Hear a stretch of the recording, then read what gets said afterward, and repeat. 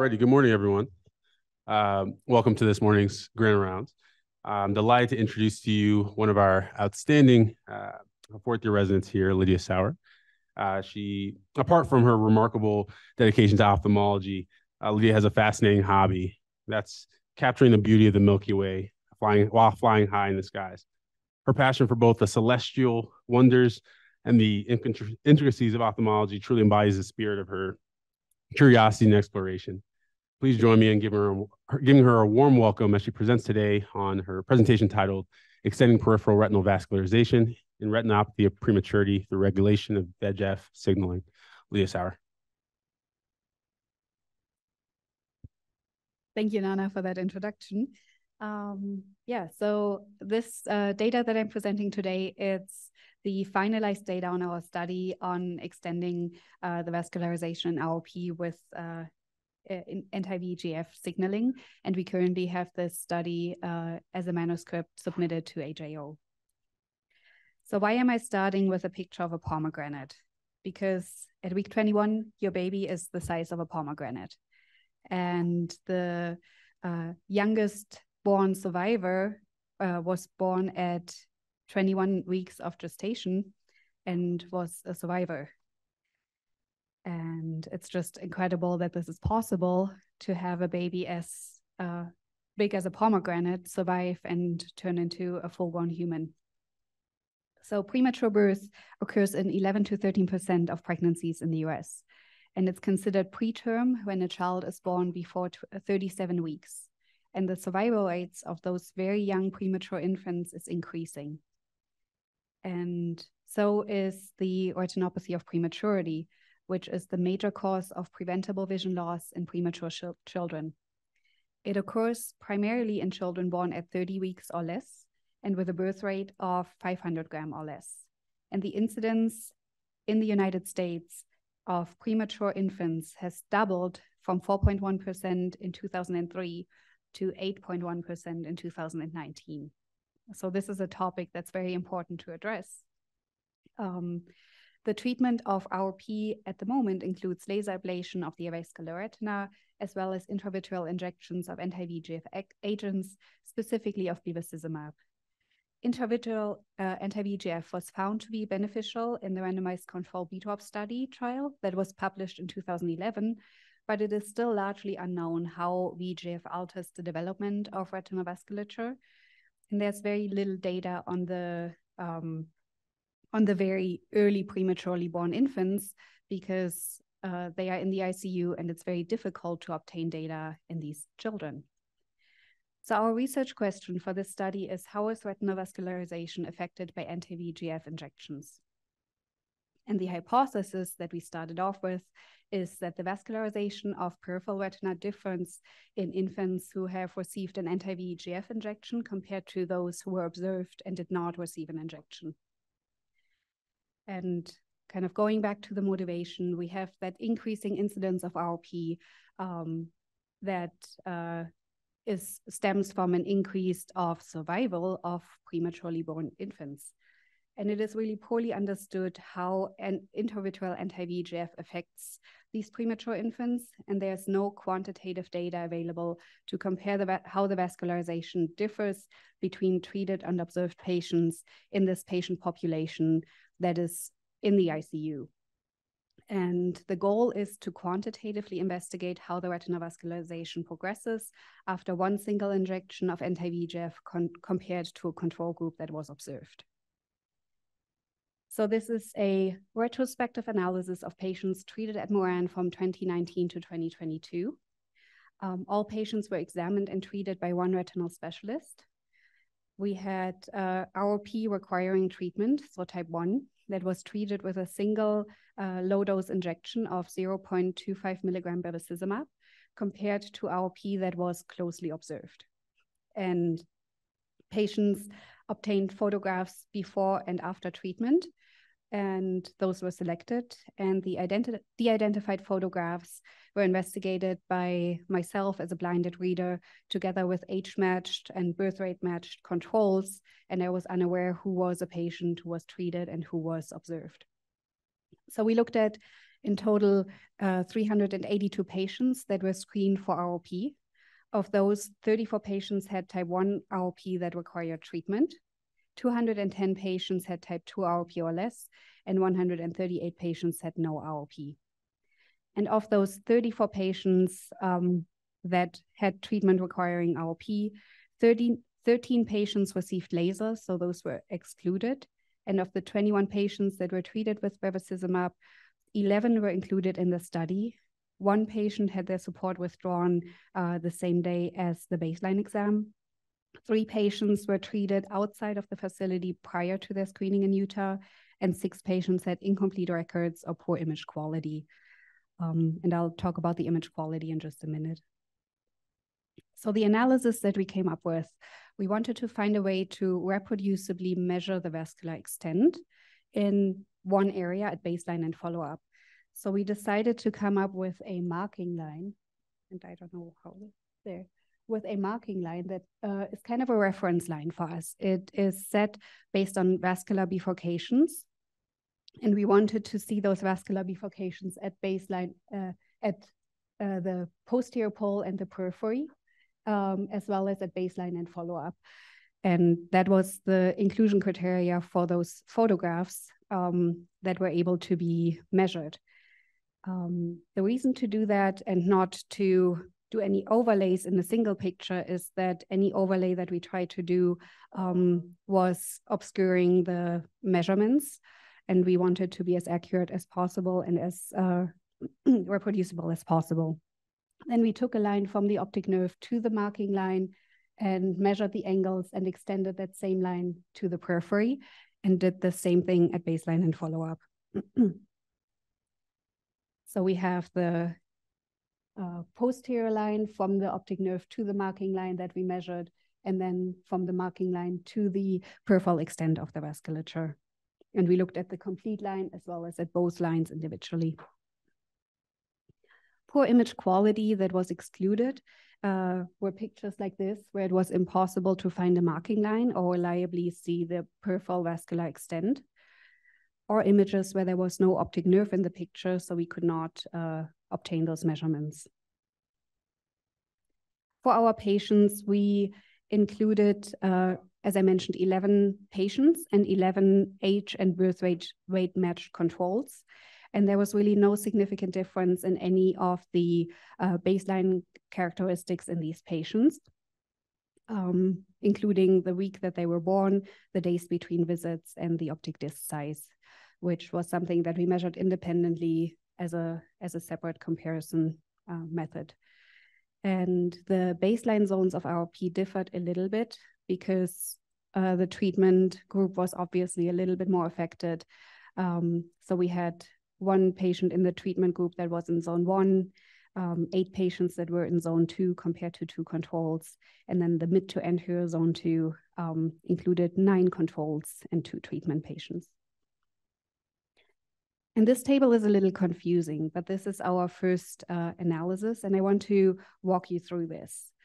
So let's focus first on how changes happened within each group. So both the patients that were observed, as well as the patients that were treated, increased in vascular extension from the baseline visit to the second visit. And this was highly significant in both of the groups. When we are comparing observation to treatment, there was a non-significant difference in the vascular extension at baseline, but that completely disappeared at follow-up. And when we looked at the difference in vascular extent between visits, there was a highly significant difference in vascular extension. So in the difference, how far the vasculature extended from baseline to follow-up between those 2 groups. Also, when we looked at that divided by the days in between visits. So what does this tell us? It tells us that the vascular extension increases both with observation and with treatment, but that there's a significant increased vascular extension with anti-VEGF injections compared to observation. So what we can see here is that both in the observation group as well as in the treatment group, the vascularization extended, but it was really when we look at the difference, we see a very big difference that the treatment group extended a lot more compared to the observation group. And this is the second part of the analysis where we looked at the different areas of the retina to really figure out where does this vascular extension happen. So looking at the posterior area versus the peripheral area. And going through this slide a little bit more, the first thing that we're doing again is looking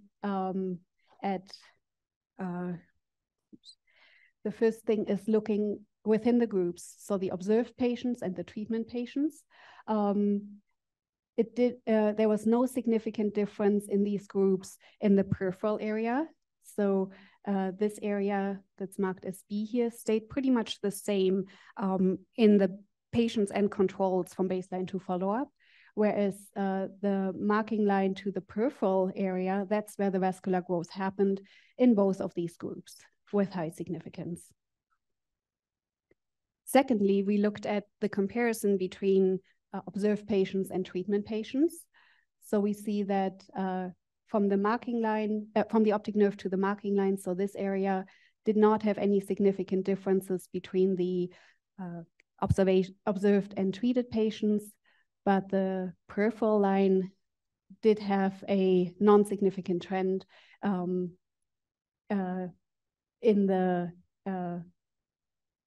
at the first visit, and then not at the second visit.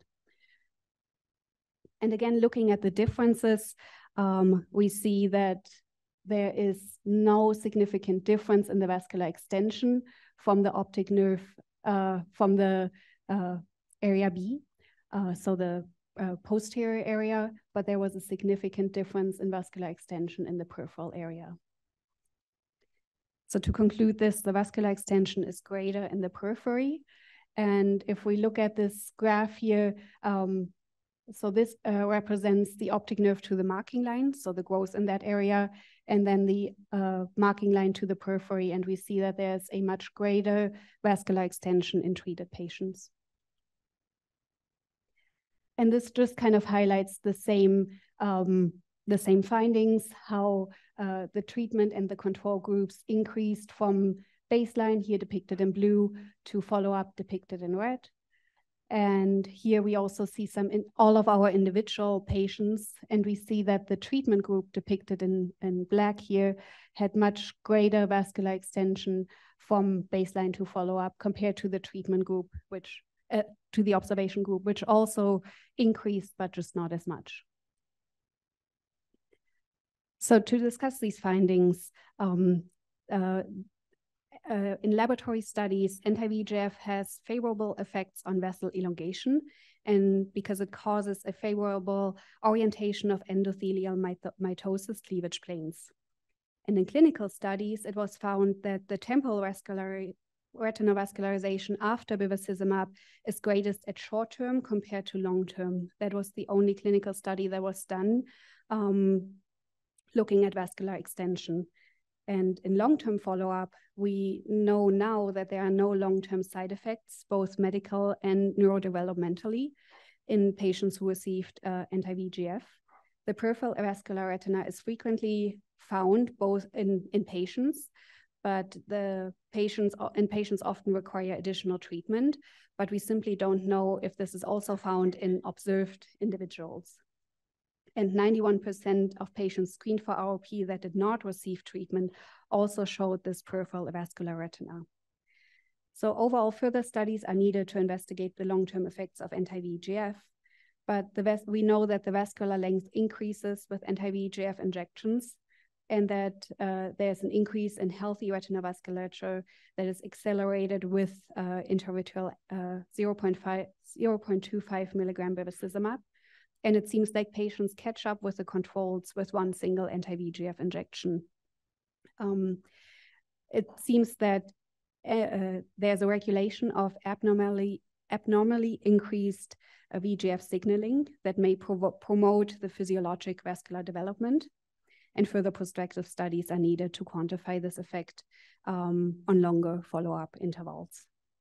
And I want to conclude with this sentence, which was the conclusion of our paper, that this study provides a quantification of clinically measured fundus images in support of experimental proof of concept that the regulation of VEGF receptor pathway in endothelial cells not only inhibits pathologic angiogenesis, but also extends the peripheral retinal vascularization in treated type 1 ROP patients compared to the natural history of a suitable comparison control group.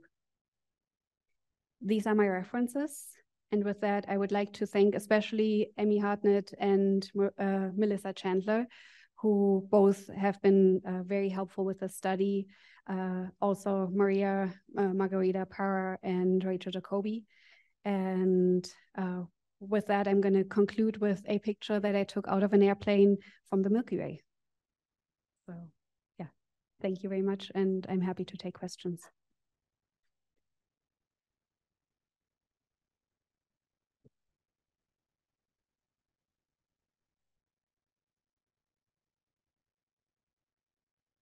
So I know this is submitted now. I think your conclusion is going to run into problems when you say it's a suitable control, when your controls are type 1 versus type 2, when it's type 2 controls versus type 1, which they're just going to hit on that. So I think going forward, you have to think about how you can get past that without doing a randomized prospective trial. That's millions of dollars and takes forever. Are there any data sets that you can go back to from the trials where you can at least have, where there was randomization somewhere to get data? The issue is that there's very little data on those extremely premature infants, because most studies are done, or most studies where groups looked at any of this were done in patients that received fluorescein angiography, and that is much later in the course. And I think that at least from the patients that we had here, patients who had more zone 1 ROP were more likely to receive anti-VEGF injections. And that's just the way that our data they are, is, but type 1 and type 2 are different diseases. Yeah. So that's by definition. So I think you may run into some. No, it was all type 1, but it was different zones. So zone 1 and zone 2. For this study? Yeah. That you did? Yeah, okay. So all is type 1 ROP, but it's the different zones that really? we're looking at. at. I thought you said differently. Okay.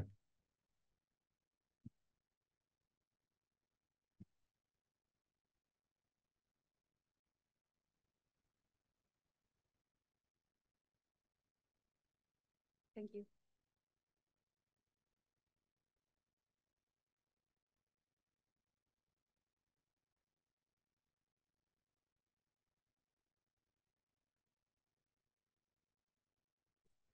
Alrighty, thanks again, Lydia.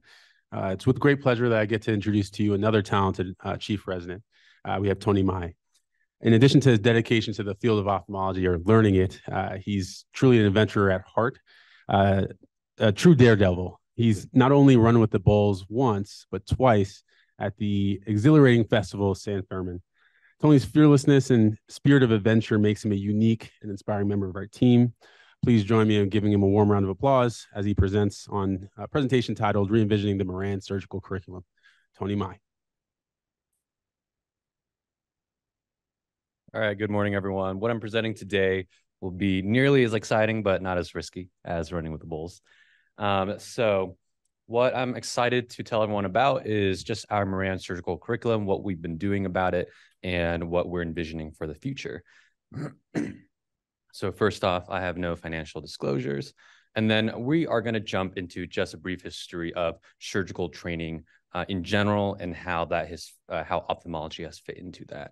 And so in the past, there's something that's been labeled as the discovery method. And this is the traditional apprenticeship model that's been done in medicine for hundreds of years, where you have a preceptor, you see what they do, you try to replicate it yourself, and then you're able to teach it yourself in the future. So basically, trainees observe the procedures, and in the past, they would then mostly perform these procedures a lot of times individually by themselves without a lot of oversight, and they would learn through repetition and then eventually achieve proficiency. Nowadays, this has become a little bit more of an issue And this is because there's lower tolerance for medical error. And that is really related to the increased litigious nature of medicine. It's a lot harder to say we're just going to do trial and error on a bunch of patients through surgeries, and hopefully over time you learn. We still do that, but nowadays we have a different model for helping speed up that learning curve. And then lastly, especially in ophthalmology, patients nowadays also expect, especially for cataract surgery, that there is some visual improvement, perhaps more so than in the past. There's just more of an ask nowadays for a better result. And so now comes in a new method over the past couple decades, and this is what we call the guided discovery method. And so, like we've touched on in the past, the pure discovery is no longer as acceptable anymore. And so now there's a shift to this guided discovery method where the mentor supervises the learning, and this allows the trainee to go through stepwise learning and have graded autonomy while under this preceptor. And so the pure discoveries in the past, we've arrived at guided discovery, and now we're moving past that into something that perhaps will be better, as I'm showing you in the next couple slides. And so the question is, where do we go from here, especially for ophthalmology? And so we're going to look at 3 examples first. The first one I'm taking from the University of Iowa, and this is where I went to medical school. The next one from Massachusetts Eye and Ear, and then the last one from Penn State. So first, looking at the University of Iowa, when I was there, I was made known to the ophthalmology wet lab curriculum, and this was actually published a long time ago, I believe around 2009. And there's a lot of people here that you might recognize from Keith Carter, Dr. Olson, Dr. Lee, and Tom Oding. And here, their wet lab curriculum, in short, has a predefined curriculum. There's tests both pre and post after they're doing this curriculum. There's mandatory pre-work material, but then they really come in and work in the wet lab, and this is mandatory, required, and there is someone supervising them the whole time, giving them feedback, especially through a form, and they are graded on this. And there are mechanisms for them to track their progress through this wet lab. This is just a snippet of what this looks like online. This is actually on the Iowa website, on their iRounds. And then this is public for everyone to see. So everyone can go on here, take a look at what these residents are doing, and even model their own learning off of this. So they did a study, and they looked at the residents' complication rates before the curriculum was implemented, as well as after the curriculum was implemented. And they saw that there was a pretty significant decrease in what they called sentinel events. So these sentinel events, they termed as posterior capsular tears and or vitreous loss. And before, they were about 7.17% within 1 year for the sentinel events, and that dropped down to 3.77%. Yeah. And then I'll show you the next study from Massachusetts Eye and Ear. They also had around 7% before too. And so now we're gonna move on to Mass Eye and Ear, and they also did a study where they implemented a cataract curriculum and tried to see how that affected their residents' complication rate. So for theirs, they looked at doing interventions in the pre-op period, in the intra-op, as well as in the post-op period. In the pre-op period, we're not going to really get into the details as much, but they really worked on getting a full wet lab curriculum up for the residents so they could be practicing these skills before they ever entered the eye. During intra-op, there was stepwise learning, very similar to what we are doing right now too, with very immediate feedback. And then in the post-op period, there was review of the residents' videos, and then as well as giving feedback based on a particular form. And then this would be documented and tracked over time. So just some highlights from their curriculum here, out of the many other details, is that they had 4 1.5-hour sessions with faculty in the wet lab, and this was required. Every resident got this, and this was even before they started doing intraoperative surgery or intraocular surgery. And several clinical rotations would have blocked out time for the residents to be in the wet lab so that they did not have to try to schedule time by themselves or go after clinic. There was protected time for this learning.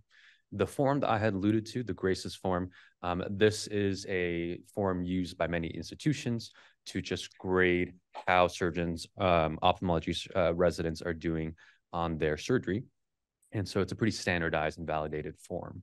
And then lastly, these residents were given their complication rates biannually so they can see how they were doing.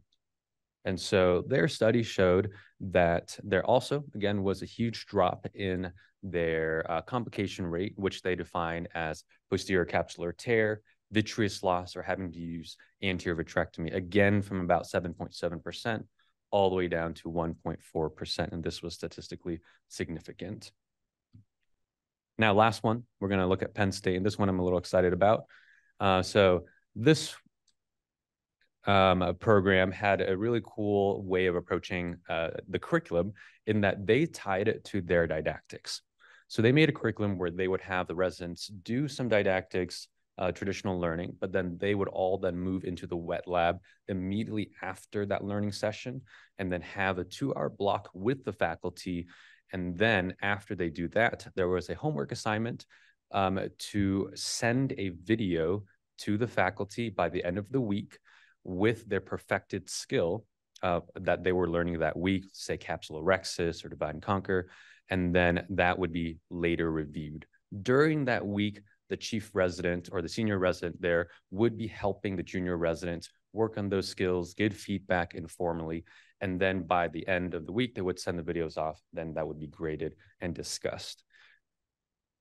And so they also looked at their complication rates before and after, before 3% going down to about 1.13%.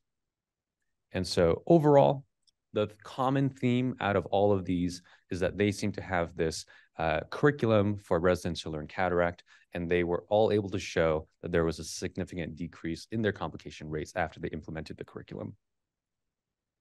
And so now we move into our modern, what is modern teaching for ophthalmology is that typically we'll have a standardized curriculum and that there is not just learning in the OR with patients, with your preceptor, but there's also learning in didactics, the wet lab, and using simulators too. And I'm not going to go into some of these other studies, but they have shown that this shortens the learning curve for residents. It decreases their operation time and overall decreases their complication rate. And if you feel like this person looks familiar, this is our old Dr. Murray here working on the Help Me See simulator, which we used to have here at the Moran. So now we're going to go into the Moran surgical curriculum. What do we have right now? What's working, what's not working, and what we're going to do moving forward. And so we have proctored or planned proctored sessions for the residents to be in the wet lab learning certain skills. There's a lot of self-directed learning too that we have planned for them. And there are also industry sessions where reps would come by, show us devices, and help us learn some new techniques. We also have these just-in-time lectures done at the end of the year to help the residents gear up for the upcoming year in terms of like what they'll be doing for surgery. So the first 3 here have been consolidated into pretty much a checklist. And this is our surgical curriculum checklist, where there are certain items that the residents will have to complete by the end of the year. And this is pretty much done on our own learning. So they cover a wide variety of skills, especially for cataract. We also have some in there for plastics, pediatrics, retina, cornea. So pretty comprehensive.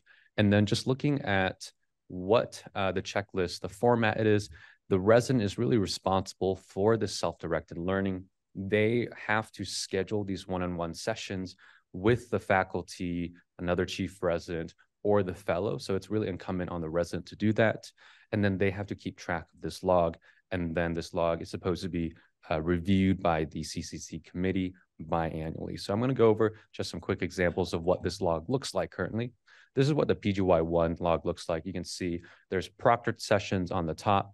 These are the items they have to do. There's a place for the faculty to sign off and then put the date that's completed. And at the bottom, this is self-directed learning for the resident. I'm just going to look at some interesting skills that we're supposed to be learning there. So suturing for the PGY1, then for the PGY2, we add on things like working on model eyes and pig eyes. And then for the PGY3, we're adding on things like pediatrics and retina skills. And then for the PGY4, we're moving on to more complex techniques like anterior vitrectomy, using capsular support devices, suturing, iris, Yamanis, and then perhaps even doing M6. So looking at the pros and cons of what we currently have, the strengths is that our curriculum really covers a wide variety. There's a lot of subspecialties that's represented here, and there is this graded difficulty as they go along this curriculum. And now this is what I found to be more expanded than the other curriculums that were discussed before. So not just cataract, but we also involve other specialties too. The weaknesses currently is that it's a very self-driven curriculum. It's not really integrated into our didactics, and there's variable learning because the residents have to be reaching out themselves to faculty, fellow, and so there's not one person teaching, but they could be getting, multiple residents could be giving sources from multiple people. And lastly, I feel that like the scheduling incumbent on the resident can be a little difficult for them to try to find time with faculty, with fellows, and then with their own busy schedule too. So currently, the reality is that this checklist is not really being used as much as we had hoped, as well as the wet lab is not being used that much too. And so kind of going classic QI style, looking at a fishbone diagram, looking at the root cause analysis, why is this happening? Our intent and goal is to have the residents go through this curriculum, which is very comprehensive actually in what they're supposed to be doing. But why are we not reaching that? And so looking at some of the causes, two things I came up with talking to some of the residents, talking to other people, is that there's just a lot of difficulty scheduling with their own busy schedules and trying to reach out to faculty, fellows, and finding a time that works. That's just really hard to do on the resident side. As well as there a lot of times are unfamiliar with the wet lab. It's hard to walk into the wet lab, and if it's messy, you don't know where the supplies are, you don't know how to work the materials, it's very hard to try to start doing things yourself and complete some of those assignments that you have. I remember myself being a PGY2, walking in, not knowing where the model eyes were, or even when I found them, finding out that there were missing pieces, the instruments weren't there that I needed to use. And so there's just a very high barrier of entry. So for the current workload we're talking about for the Moran residents, there's a lot on our plate in general. This is just some of the things I'm bringing up here. And this is a beautiful picture of our resident. Actually very happy here that he wasn't on call as he has thought, but this is just a perfect picture. And so there's just a lot of items for us to be thinking about, completing, doing over the course of the year, and trying to schedule these sessions with faculty, with fellows can be just another added factor of this complex net of things that we have to be doing. So it can be very difficult, as well as these barriers to wet lab, like where are the instruments? How do I even set up the machine? How do I fold a lens if I want to be doing cataract surgery myself? What if we don't have enough sutures? How do I get more? How do I even use the model eye? So these were questions that I myself had over the past couple of years that I have found difficult answers to get, and that had prevented me and some other people from really utilizing the wet lab to our capacity. And so I really liked this quote that I found in just some of my studies. Every system is perfectly designed to produce the result it is producing. And so we're looking at our result right now, and that is that we're not really using the wet lab. Our curriculum is not really being utilized as much as it should. And so we need to be looking at the system itself to see what we can do better and changing the system so that we can get that result that we want. And so the question really is here is, let's focus on instead of the resident responsibility of pushing them harder, of trying to make them do all these other things, how do we change the system to actually get this learning in place? And so this is just a picture of flattening the curve, but I wanted to show that these are the barriers here in red. And classically, our instinct is that if there's a barrier, we should push harder to go over it to achieve our result. But we've been shown through business strategy and other studies that it is a lot better and a lot more efficient to just lower the barriers so you can get to the same result with the same energy that you had before. And it's a lot more efficient to do it this way. And instead of, like I was saying earlier, of trying to punish the residents or trying to be on top of them more for completing these tasks, perhaps we can change the system so that we can get all this learning done without more stress. So my thought is, what if we shifted this responsibility from here to here, our academic curriculum, and make it an integrated structure where we can have this learning be more autonomous. So for the academic curriculum, our current schedule is that we have a lot of learning directed towards OCAPs. And then once that is done, we have these just-in-time lectures at the end of our academic year that are focused more on surgery. So what if we changed those and then made a didactic plus wet lab structure similar to what Penn State was doing? And so our vision for this right now is that perhaps we can do a flipped classroom style where there is some learning to do pre-work beforehand, but then the residents would all come into the wet lab and have proctored sessions by the faculty in there. And we actually have enough room in there for an entire class all at once so that they can learn particular skills. And these sessions will be led by faculty or fellows. And it might add to these sessions that we had before or even replace the just-in-time lectures. We'll see how that goes. And then we'll really use our current checklist, which is a great foundation already, to use content creation for the future. So just the vision for what we have coming forward. For the PGY2, as they're starting, we'd really like to get them into suturing so that they can get prepared for call and plastic surgery. And then after OCAPs is where we're really going to ramp up and start our crash course for cataract surgery. And hopefully by the end of PGY2 year, coming into PGY3, they will have done pretty much a full case by themselves in the wet lab on a model eye, and they'll be familiar with how to set up the microscope, use instruments, set up the Centurion machine, fold a lens, all these basic skills. And then through PGY3 and 4, we're continuing them doing more advanced techniques as they go on throughout the year. So the next steps right now, we're going to be discussing the curriculum with the MOL committee, see what's viable, what's not, what can we change, what are some of the other barriers that we have. And then outside of the curriculum side, increasing the wet lab's capacity itself to do these training sessions. And so that's kind of what I've been doing. And I've been excited to show you guys what's been going on here. And so some of these questions, where do we find things, how to use things, how to replace things? These are all items that need to be addressed to lower the barrier to use. And so the first step is to actually just clean up the wet lab. And the wet lab before had been a pretty unorganized place because there wasn't really one person that was in charge. It was just like a common area where everyone came in and used things. And so on my elective time, I came by and with help with some other people, we really cleaned up the wet lab and reorganized everything so we know where things were. And so right here in the middle, you can see that there's a central teaching station. It's hooked up to the TV right behind it.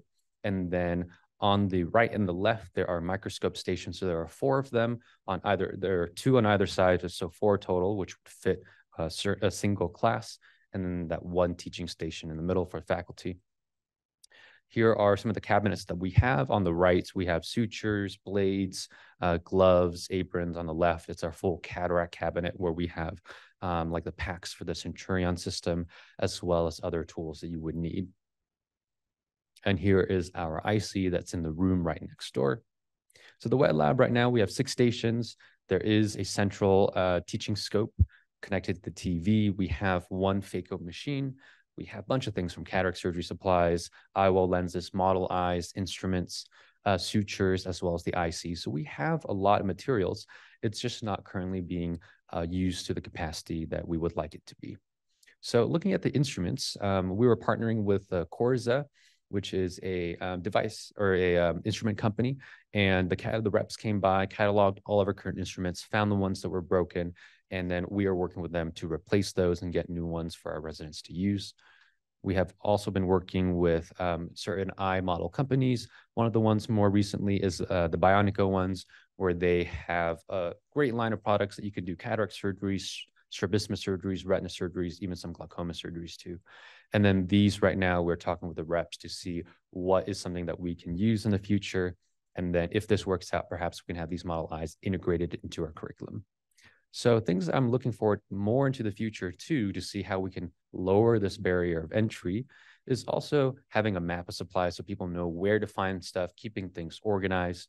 And then another idea I had is using QR codes with links to videos that we can have pasted up in the wet lab area so that when residents come in, they can just take a picture of that on their phone, find instructions on videos on how to set up the phaco machine. What do I do for this technique? How do I position myself? So that they can really be learning right there instead of them coming in not knowing what to do, and then that being a barrier of entry. And so really I'm trying to find ways to make it as easy as possible for someone coming in without knowing how to do anything and just getting started right there from the ground. So if anyone else has any ideas, please let me know. We're all just in the brainstorming stage right now. So this is something that we're very excited to get rolling in the next year or two, and any feedback is welcome. So acknowledgements here for Dr. Simpson and Dr. Petty, as well as Dr. Hu, who's heading our surgical curriculum right now, and people from Outreach, including Lori and Abby. There are my citations, and welcome to take any questions.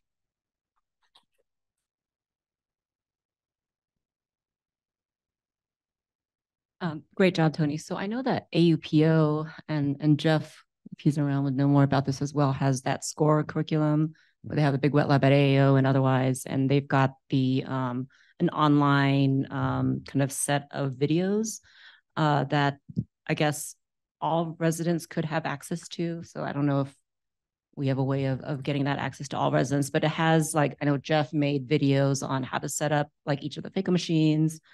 So setting, knowing how to set up a Centurion, and they've got videos on how to set up those Bionico eyes, and I think maybe one other model. So maybe having access to that for all the residents would be really helpful. Great lead in, because I just went through the whole SCORE curriculum myself right now, just the past month. And we did talk about this. We are planning to include the SCORE curriculum into the PGY 3 to PGY 4 section of this curriculum. And they do give access to all the residents. It has to be renewed every year, though. And so that will be Dr. Simpson, who will be giving access to, say, the PGY incoming to PGY 4. They'll have that access. They will be reviewing that, and they will be going through the modules before they get to the PGY 4 year. And they'll be practicing some of those things they learned in those modules in the wet lab too. So that will definitely be integrated. That's one of our core things. I think you probably already know this, but and since Catherine's on the committee, I know she knows this, but Catherine did a really great QI project video on all of the surgical instruments and what they're called and how they're laid out in trays. So obviously you want to keep that. Yep, that will actually be displayed in the wet lab too. And we are using that as our starting point for getting the instruments from Corsa. So we are heavily using that right now. So this could be a question as much for Judith as for you. What is our average vitreous loss / capsular breakage rate now for the residents? Do you know what our numbers are? I know overall for faculty it's been like 0.3%, but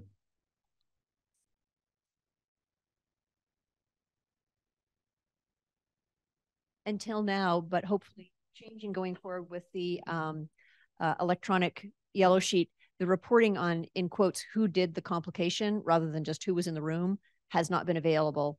So a resident who wanted to go through all of the surgical logs for all the residents and look at their complications could track that back, numerically speaking. But we don't have that information as part of just the general QI information. So what we've got is everybody who's operated Moran for the complication. As I remember, that's about 3 per 1,000 is where we're running right now. But that would include residents. We haven't, so we do need to be able to break that out. We also, unfortunately, don't have a great way of tracking it at the VA. So if you really want to look at resident complication rate, you have to include the VA.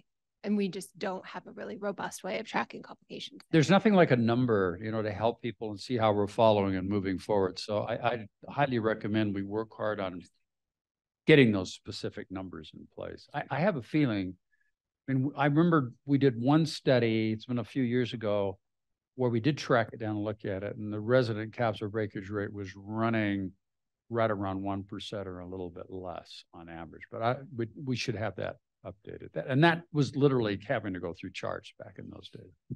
And I think, unfortunately, that still is the case. There's no easy system.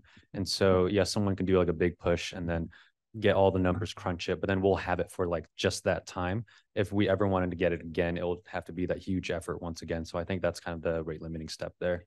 So Tony, it's a great presentation. One thing that may help in addition to your wonderful organizational efforts is to also make the faculty's availability known to the residents. As far as I would imagine there are faculty that aren't actively involved now that would love to be, and maybe a list with what they're comfortable teaching, and if they have general time that they're usually available for somebody to contact them and set something up, create a list, for that, to take advantage of those opportunities. That's a great idea. Thank you. Tony, who's currently in charge of keeping the wet lab clean? That's a great question. And the answer is no one. So, well, now me. So traditionally, it isn't a outreach space. So it does kind of fall under their purview, but it is really what they say in no man's land. There's no one really in charge of like keeping track of supplies, restocking, replenishing, cleaning. And so that is one of the things that we will also be working on to find how do we keep this place organized, replenished, and stocked, because right now there's not really one person oversight. So in discussion. Yeah. Are you volunteering? Well, I think to start with, that's at a baseline. I mean, it's assign someone a PGY2, PGY1. That's what I did at my residency. And it's really good learning because you start to learn the instruments and where all of the equipment's supposed to be, how the foot pedals are set up, all of those kinds of things. It's true, it's used by all kinds of people, including industry and even research. But if you can assign someone, and it doesn't have to be one person the whole year, you can rotate it every 3 months or whatever, that's what we used to do. As long as it's under sort of someone's responsibility, that someone can take ownership. Also, really good idea too.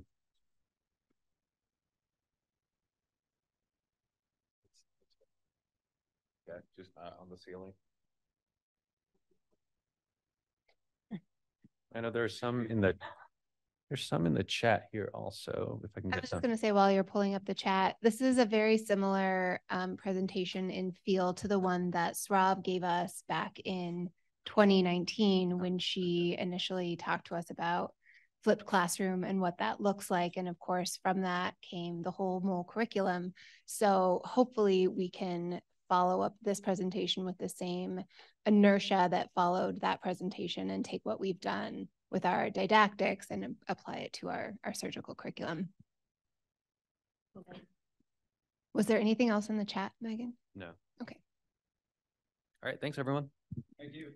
Have an early day off.